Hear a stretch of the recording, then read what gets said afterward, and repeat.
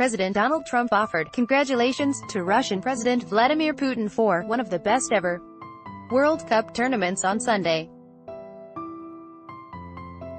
Minutes after France won the 2018 World Cup event, Trump tweeted out congratulations to both the winning country and to the Russian president. Sponsored congratulations to France, who played extraordinary soccer, on winning the 2018 World Cup. Additionally, congratulations to President Putin and Russia for putting on a truly great World Cup tournament, one of the best ever, Trump wrote. Congratulations to France, who played extraordinary soccer, on winning the 2018 World Cup. Additionally, congratulations to President Putin and Russia for putting on a truly great World Cup tournament, one of the best ever, Donald J. Trump, at Real Donald Trump, July 15, 2018. Trump's tweet comes a day before the American president is scheduled on Monday to meet with Putin. Earlier on Sunday, Trump suggested that the European Union, and not Russia, was a foe of the United States.